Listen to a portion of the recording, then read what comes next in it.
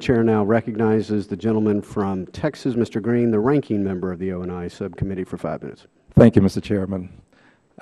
Let me start by calling Lehman to our attention. As you know, this was the largest bankruptcy in American history, and its failure created a chain reaction that had a tremendous impact on the economic order.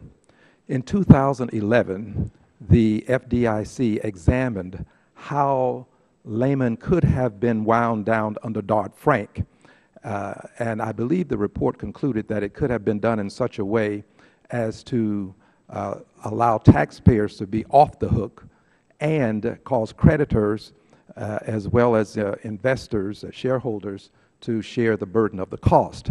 My question, Ms. Baer, to you is, could you please elaborate on how this could have been accomplished such that we would have preserved economic stability and avoided having taxpayers bear the burden of the cost?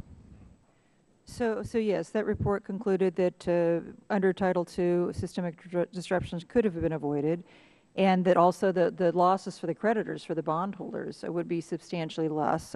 Lehman's bondholders still haven't been paid yet, and the losses are going to be substantial once that happens. And the strategy that was articulated in that paper is the one that the FDIC says it will use, which is single point of entry, taking control of the holding company, continuing to fund the healthy portions of the operation to avoid systemic reduction, to maintain the credit flows, require derivatives counterparties to continue to perform on their contracts, whereas in bankruptcy they have this privileged status where they can repudiate their contracts, grab their collateral, and go. Which creates a lot of more losses for bondholders, and that's one of the reasons why bondholders are going to be suffering such severe losses in Lehman. So I think it is a viable strategy. Is it perfect? No. Is a lot of more work to be done to make it work as well as it should? Yes. But I do think we would have had a much different result. And ironically, bankruptcy proponents, those who want to change bankruptcy to make it work for financial institutions, which I'm all for, be careful with that, because one of the things some of them want to do is provide government funding into a bankruptcy process. So if you don't like the fact that the government can provide some liquidity support in a Title II process, which will be repaid off the top, be careful, because the bankruptcy folks want that same kind of mechanism in a bankruptcy process. And the reason they want to do that is because a financial institution, whether it's large or small, its franchise will be destroyed if it can't fund its assets anymore. It's not like a brick and mortar company. It has got to have liquidity support to maintain the healthy parts of its franchise. If you're going to provide that type of mechanism, make sure it's under the control of the government, which has got a public interest mandate. So I think that does need to be an important part of the debate about bankruptcy versus Title II. But I do think this is a viable strategy. I think it would have worked a lot better, served the country better, and ironically Lehman creditors as well if it had been used in that case. But we didn't have it then.